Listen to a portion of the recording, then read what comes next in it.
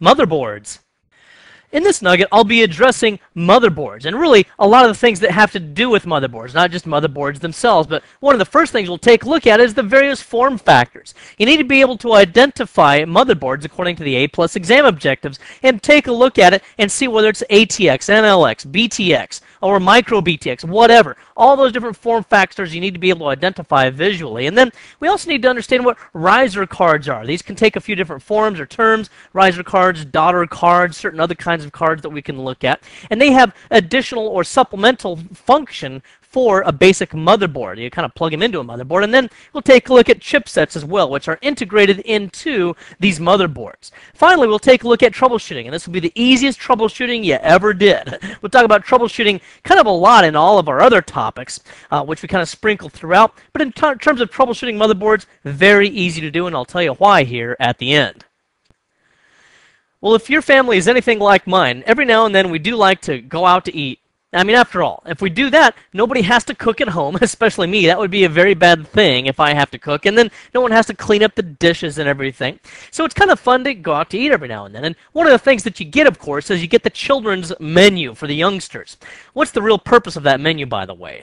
We know that it's not so that we can give the kids a little selection of food to eat. It's really so that we can keep them occupied while the adults try to carry on a halfway intelligent conversation. Well, I found that one of the things that my son really likes to do with those children's menus is he likes to look at the one that has several pictures that look identical, like it might have 5 monkeys in these pictures. And they at first look all identical, except for one of them has its tongue sticking out and all of the rest of them don't. And you have to identify which one is different. Or one of the monkeys might be raising his right hand, whereas all the rest of them are raising their left hand. Well, it's a lot like that when we look at motherboards as well. No, we're not going to have monkeys that we have to identify with motherboards. However, we are going to be able to identify the differences between them, so that hopefully, at a glance, you'll be able to look at a motherboard and say, oh, hey, that looks like an ATX motherboard, or that's a BTX motherboard. And you can see various identifying factors for each one of them. So we're going to go ahead and identify various form factors, but before we do that, let's really also address a couple of other terms, and I'll address just one right now, and that will be the motherboard itself. What really is a motherboard? Well, you've probably seen those if you've ever opened up your computer, and it's the main printed circuit board, or PCB, and this is going to be a device that has everything connected to it ultimately. It connects all the PC components: your keyboard, your mouse, your video card, your processor itself, your memory. All of those things are connected ultimately to the motherboard. And within the motherboard, we also have a definition that we sometimes call it, and that's just a MOBO. And the reason why is because we're too lazy to pronounce all of those syllables. So a MOBO, and it's also easier just to write. So a lot of times if you're in news groups or receiving emails from other people that are discussing these technical issues, then you might just see them refer to a motherboard as a MOBO. Now, as we've done that, let's go ahead and identify one of the motherboards that you might see out there. And for this, I'm taking a look at an ATX form factor. That's really the first thing we're starting with here, is the form factors, like I said earlier, so that you can identify the various styles. First of all, the ATX form factor is going to have dimensions of about 12 inches, so 12 inches this direction, and then 9.6 inches this direction.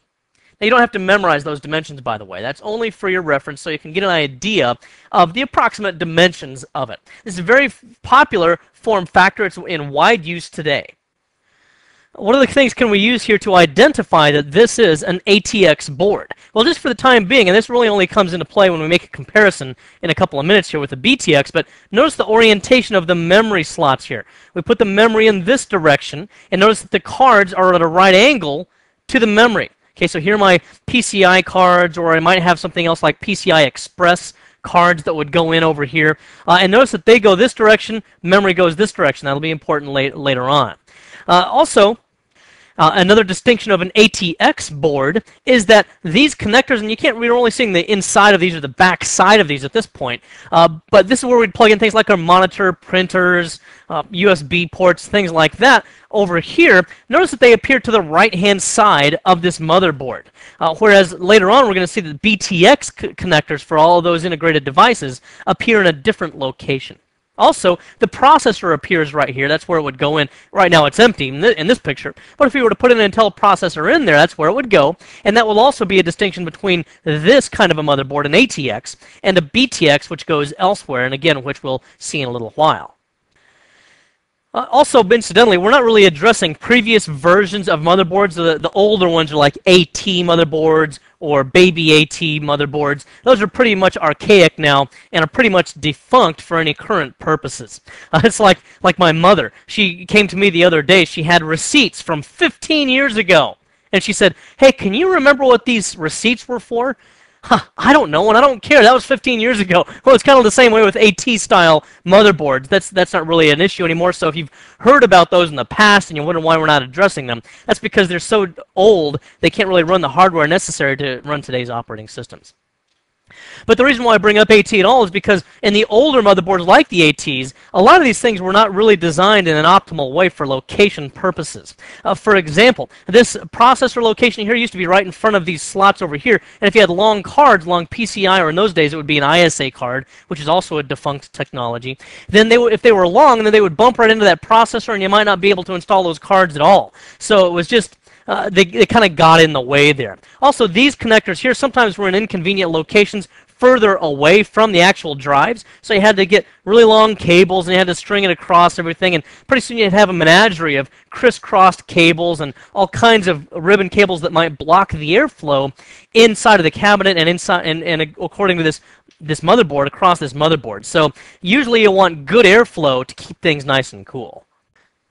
Now, I started to mention power a little while ago. Let me go ahead and complete that discussion here again as well. The earlier ATX boards in this connector here would use a 20-pin connector, and if you want to take the time to count, 1, 2, 3, 4, 5, 6, 7, 8, 9, 10, 11, 12, you'll see that there's 12 on each side of here, so we have a total of 24 little pins in there. And the reason why they added an additional 4 pins there is because later on there's another standard called PCI Express, or PCIe. PCI Express needed more power, so they added a few more pins there. That's what the extra 4 pins were.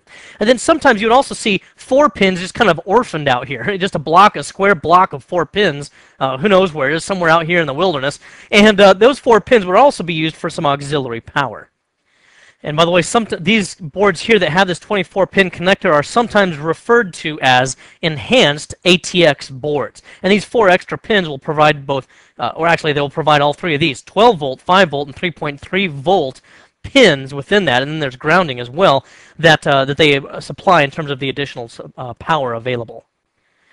And then something relating to power here that you can't really visually identify is something called soft switch or soft power, and that's where an operating system can power off entirely the power to the machine. Whereas in previous versions of motherboards that did not have soft power, you'd have to actually click start, shut down, for example in Windows 95, and then you'd see a message saying it is now safe to turn off your computer, and you'd physically hit the power button on the exterior of the case to turn off the power. Well, with soft power, the operating system can send a communication to the motherboard, and then it will go ahead and turn off the power. That, again, is something called soft power. It's available with ATX and later motherboards.